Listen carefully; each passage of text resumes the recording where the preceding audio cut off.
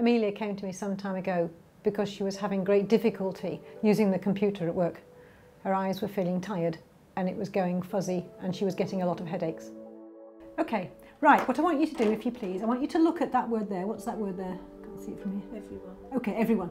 Can you lose your flippers and put your hand on your left eye for me and take your flippers and have a look at it through one of those lenses. Have a look at everyone. Tell me what happens to that word. It shrinks. It shrinks. Is it clear? Yes. Good. Would you like to move to the other lens? What happens now? It's less clear. Can you make it go clear? Yes. Good. Go back to the first lens. Tell me as soon as you've done it. Now, what I'd like to do is to time you. I want to see how many flips we can get in a minute. Okay. Okay, are you ready? Yes. 3, 2, 1. Tell me as soon as it's clear.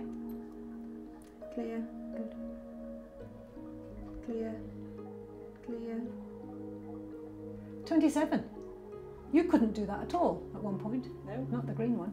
Well done you, well done. Thank you. When we examined her eyes, we found that she'd got very weak muscles, both to focus to make things clear and to converge to make things single. So there were 2 sets of muscles that were almost going rusty and we had to exercise them to get them working again. Well done, 28. Gosh, that's incredible. That's amazing, because using both eyes together means that you've not just got to make it focus to make it clear, but you've got to sort out the convergence as well. So actually you're pretty similar, one eye or both eyes. We've given her a course of exercises which she's found very hard to do, and it's almost that things are getting worse before they get better.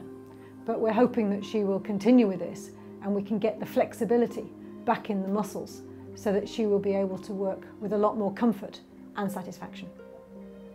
How have you got on with this? Oh, you hate this one. Yes. Okay, let's have 2 beads, shall we?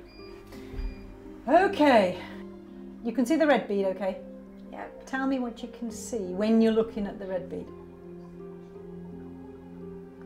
1 yellow, 2 yellow. 2 yellow. 2 yellow, 1 red. And Okay. 2 strings. Excellent. And where do the 2 strings meet? At the red bead. At the red bead. That's fine. So wait a minute. Can you move your eyes and change it so that you've got 1 yellow bead? Is it staying 1 yellow bead? Yes. And what happens to the red one? 2. 2. Oh, woo. Okay, 4. That'll do. Well done. Ooh, painful? Yes. Yeah. Yes. Yeah. 12 months ago we went to a conference in America and we came back with this new software where one eye sees one object, the other eye sees another. The brain puts the 2 together and we've got the technology to be able to part the images and bring them together. And we can use this technology to exercise these muscles. Does anything happen to the clown or anything happen to the circle as you're looking at them? Are they steady, are they? No, Don't they know. move a little bit. The clown's moving that way a bit. Is he? And Right. the circle fades. Every time I press the button, I'm changing what used to go to the right eye, now goes to the left eye, so I'm switching the eyes around. And you've got to use both eyes to do this. Hard though it is, it's a great way and a fun way of being able to put the 2 eyes back together and to get them to work as one unit again. You got the whole family? Yes. Okay, can you feel you're putting your eyes in a slightly different place? Yes. Okay, can I go a bit further? Uh-huh.